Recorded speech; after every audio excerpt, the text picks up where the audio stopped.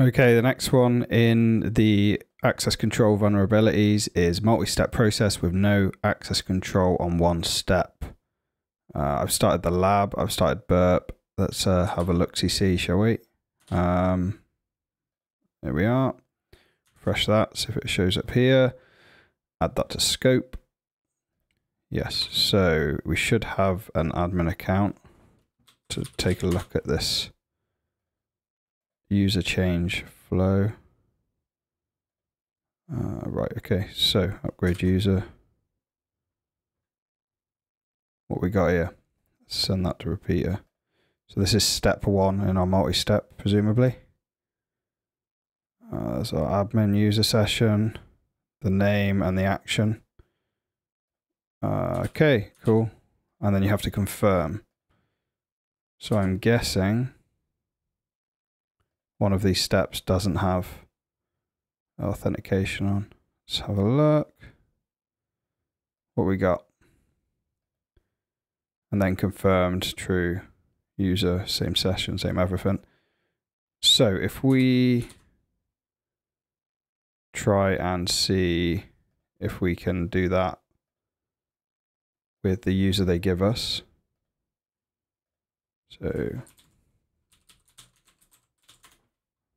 oh, user error. And cool.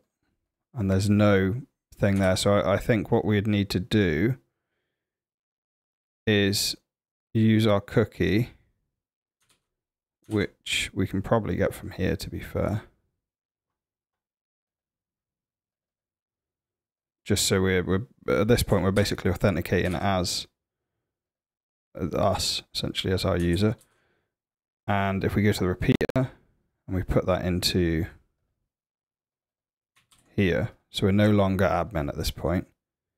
And the user I want to upgrade is this one. So if I send unauthorized, so it's not authorized for this request. So that's the first step. So that's the first screen we saw before. Let's try it for the second step. And just copy it to make sure we are right. And let's see what that does.